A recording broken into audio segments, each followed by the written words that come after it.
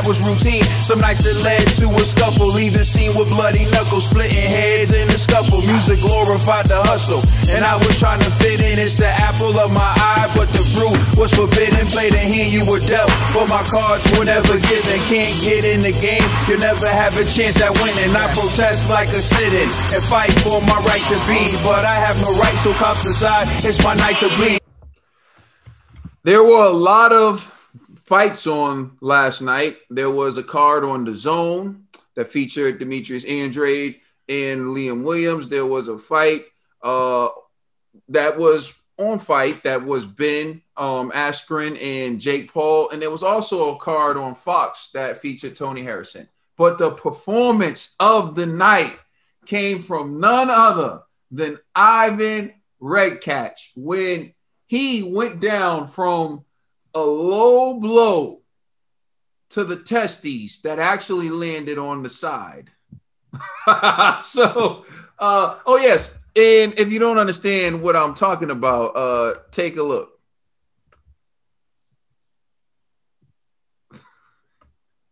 Oh, they gotta show the other angle. They gotta show the other angle. Yeah, he didn't even hit him in the spot where he said he hit him. He ain't hit him at all.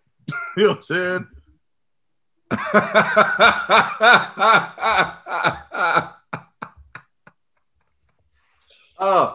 So you can go online and probably find videos with better angles. We can't show you too much. We recommend that you check it out for yourself. But G, what are your thoughts on Ivan Redvach and his performance in the ring?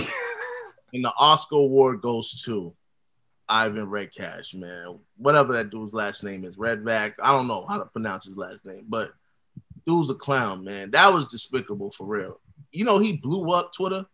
Like, Triller was already trending, but then this dude started trending even more, you know what I mean? Because people were so shocked that this dude was a low blow. And then they showed a replay, right? Literally, it was like, Regis didn't even connect. It was literally like, if anything, his forearm touched him.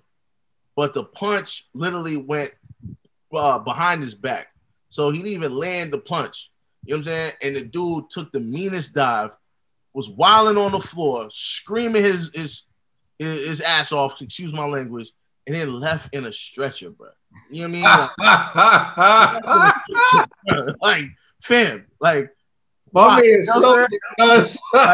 You know what I mean? Like, he clearly didn't want to bang. He just did not want to be in there. And it's just like, bro, you got the boxing world looking at you. That, to me, that was beyond disgusting. Like, I really hope Triller does not pay that man at all. His fight purse should just be withheld because that's a dishonor to the sport. You know, especially think about all the new faces that came to watch that Triller perform, all the casuals. That's what they seen from a professional boxer, not from a YouTuber, a professional boxer take the meanest dive I've seen in a long time. Like, and we've seen the what's homeboy's name that took the forearm from Ortiz. I forgot homeboy's name, but that one was even suspect. You know, yeah, they're like, yo, we gotta investigate that. But at least that one looked like, hey, it might have been the forearm that knocked him out.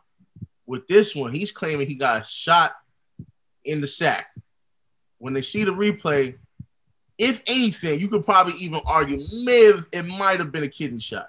But when they showed a different angle, literally the fist did not connect at all. So I'm like, fam, you really are acting out here in these streets. It was just despicable, man. Shame on him. Honestly, I don't want to see him in the ring anymore. And I definitely hope he loses all that money should be withheld. He shouldn't even be allowed to actually perform in the ring ever again. All right. Trill Dollar Bill, man. I got to find out your thoughts on Ivan Redvach. Joke on the internet, and he was a joke in the ring. It was a horrible acting job. Because at least you expect a person to get punched or hit in the spot where you claiming that you got hit at. It was horrible. Then you had your wife involved screaming in the corner. You done got her involved, have her looking stupid now. I know she's sitting there cussing you out at the house looking at their replay now. You got all my friends, and that boy ain't even hit you. You know what I'm saying? You know what I think it was? He was feeling maybe that Progress was coming on. It was gonna end up knocking him out or something. You know, your woman had more fight than you. You know. I don't even mean to say your lady had more fight than you, man. You know, I'm with you, G. I think that this was horrible. This was horrible. I don't think he should get paid for those 6 rounds. Was it 6 rounds? I think it was 8, right? 8, yeah. I don't think 8 though. He didn't go to full. Yeah. Nah, I think it was supposed to be an 8-round fight or something. Okay. But what round did he went to 6, right? No? Yeah. I don't remember. Yeah, he went sucker mode, man. That's all we know. I don't think, unless if it was something else that happened that has nothing to do with that punch. Like he ended up had a gold bladder. What's that happened? What that happened? His bladder erupted or something happened that didn't have nothing to do with the punch. Maybe it's something else happened, appendix injury or something that has nothing to do with the fight. Maybe we got to find out later. But if he's saying it was from that punch, there's no way that he should get a purse for that. No way. You know what I'm saying? Like they held the last homie's purse. They should definitely hold on to Ivan's, because this was despicable, especially with all the, like you say, G, with all the new eyes and everything on this event, because people tuning in to watch Jake destroy the homie. Yeah, this. I don't like it. Not in this sport that I like so much. I have a couple other choice words, but I'm gonna just leave that alone. Woosah. Woosah. Woosah. All right, TVE, the Royal TVE. Thank you. I would say, the first initial shot of that punch, when you saw it hit, when you saw Regis hit him, you thought, oh, that it looked dirty because his back was blocking everything. But from every side angle, it was just like, nah, I don't know why he's laid down like this. But you don't know the impact of the punch. I'm gonna say this: that sometimes you get hit in certain areas of your body, and you feel it leaves a different feeling. You get shocked. You go through shock. So I don't know if he was faking the funk. It looked like he was faking. I'll say it looks like he was faking the funk, but I don't know if he was faking the funk. I'm not gonna say he was, but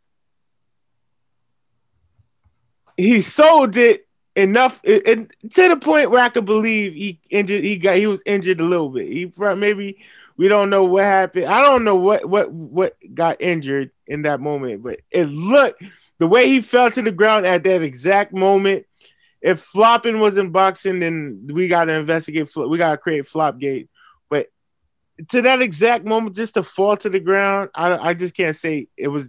He was thinking, oh, I'm about to get hit to fake it. Like how he calculated, how he executed that moment, it just didn't look like he planned it at all. Well, what I remembered it immediately when I saw that was the fight with Danny Garcia, where Ivan Redvach bit Danny Garcia on the shoulder, and they told the ref, like, yo, this guy bit me. And he ended up not receiving his purse for that fight. Then I remembered the sparring session with Gervonta Davis, where Tank was whooping on him, and he was saying how, like, they didn't show the whole video and he was beating Tank and blah, blah, blah. And then you fast forward to his fight with Regis Prograis, and he's on the ground, leaving on a stretcher for a punch that didn't even land flush. Now, there was some contact, so I don't want to say like it missed completely. And it's funny hearing you guys say that, because I remember the whole Luis Ortiz thing where y'all were like, it was the forearm, because, you know, like, could get him. And so, you know, Regis did kind of get him with some forearm. So, but nah, nothing No, I don't see enough force being generated by any possible thing that Ivan Redvach could have gotten hit with that would have resulted in that. And the convenient part is it happened at a point in the fight where Regis Prograis was coming on. Regis Prograis was landing big punches. Regis Prograis already had this guy hurt. And it's that time where, and this is where people don't understand why you should give someone credit for being knocked out.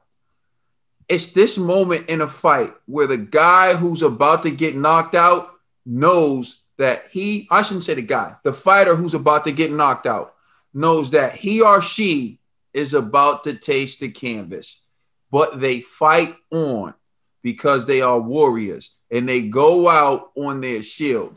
And Ivan Redvach was in that moment where he knew he was going to go out. He knew it was going to be painful, and he knew the end was near and he was going to meet his demise. And instead of being the warrior that he's supposed to be in that boxing ring, he went down from something that didn't even land and pretended like he was hurt.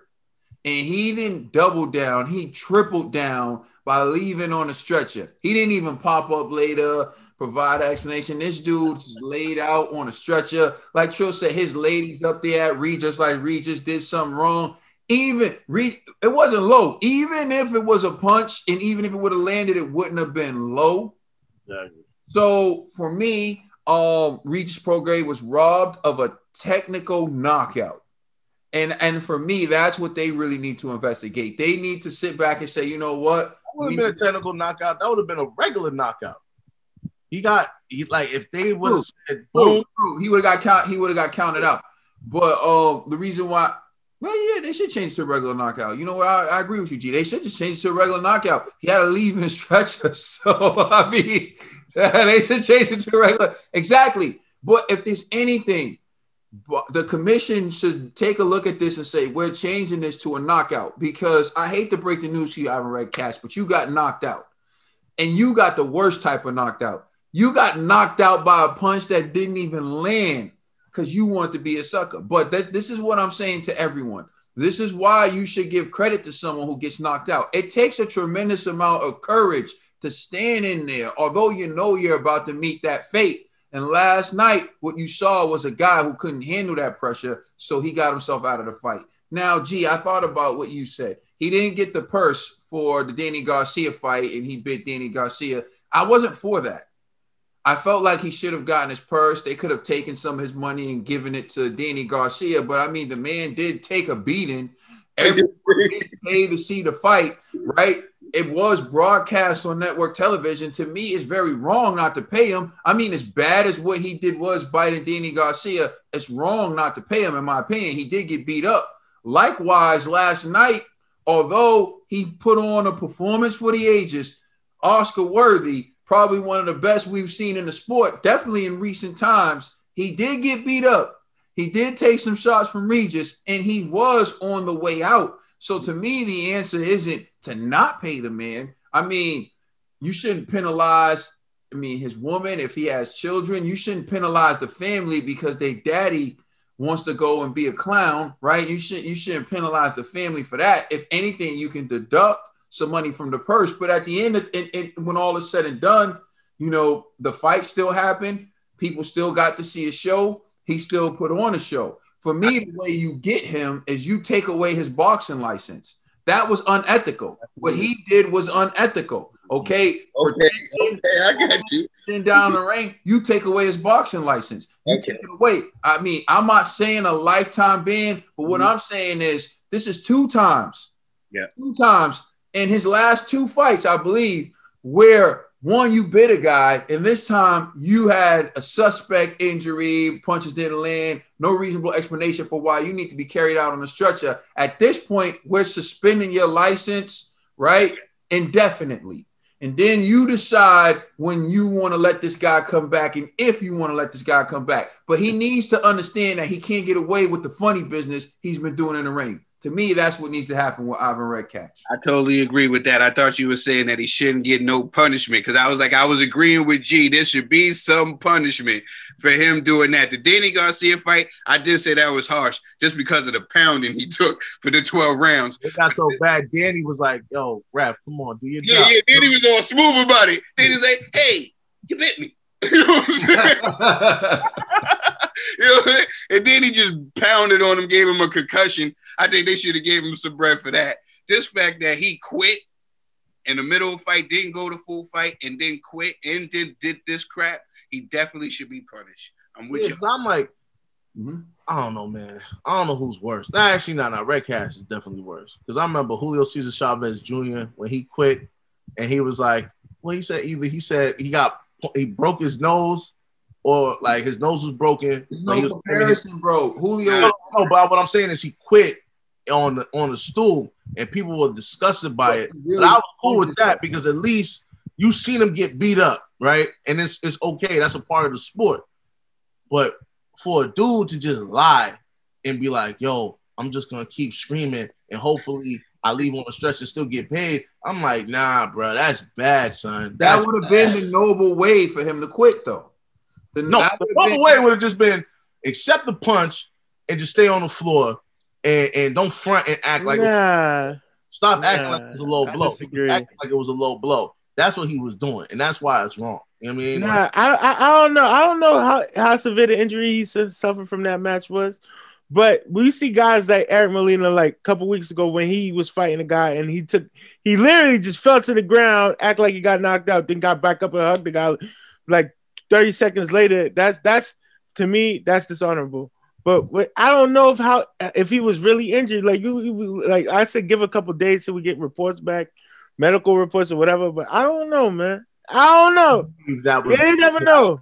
How about y'all in the comment section? Y'all let us know how you feel in the comment section about this. And please like and subscribe. And check us out on Instagram and Twitter. And also check out our podcast on all major streaming services. We are the Boxing Bros. No, for real. Let us know how y'all feel in the comment section.